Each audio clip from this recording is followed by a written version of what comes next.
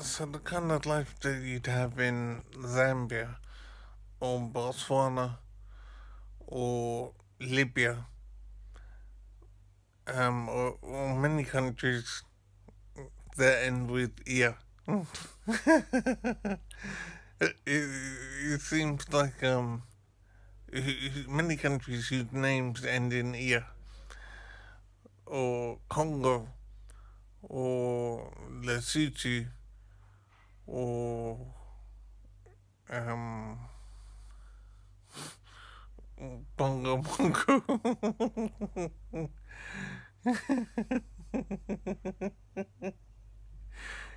It's beneath me to um,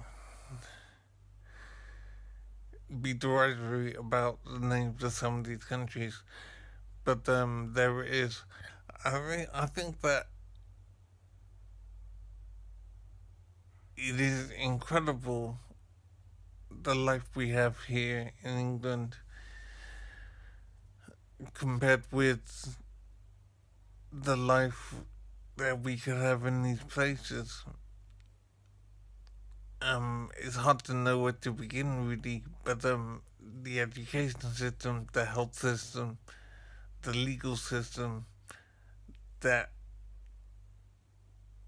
literally, and not even joking, literally millions of men have sacrificed their lives to defend. We could have been taken over by Germany during the Second World War, and it's very difficult to imagine the kind of life that we would have then, we would have had if that had happened. It's so incredible to wonder where we would be if the Second World War hadn't happened. And millions of men have sacrificed their lives for. So we've got here on the bodies of mostly dead men, and it's just stunning to appreciate the sacrifice and the pain and the misery that's brought us here. It defies belief, and it's amazing that it actually happened. And for all the difficulty in life that we have now, and all the oppression and the difficulties and the enslavement of a sort,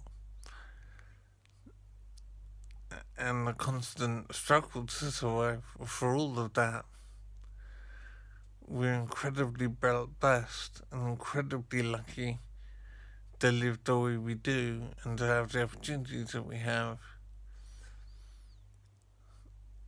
It is so stunning that we've managed to be born in an age where the awfulness of life has been reduced, and we should be very grateful for it and appreciate it more than we do, I think. There's too much to complain about and too little to appreciate in our minds.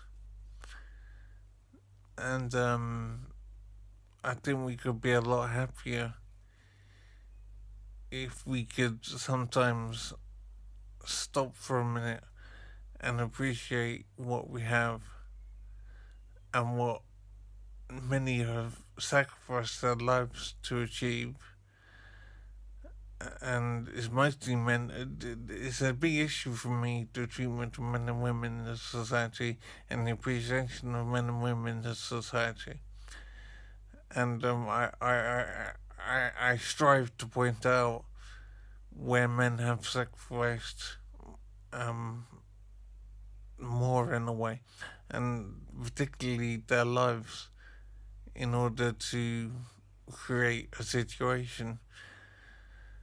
It must also be said that men have, in the main, caused these problems. So, men cause problems and men solve problems, or at least address problems. But I think we're far more able to blame men for problems and far less inclined to praise men for solutions. And that's very unfair. And I always try to achieve a better balance. But I do harp on about it. But I am inclined to harp on. So there we are.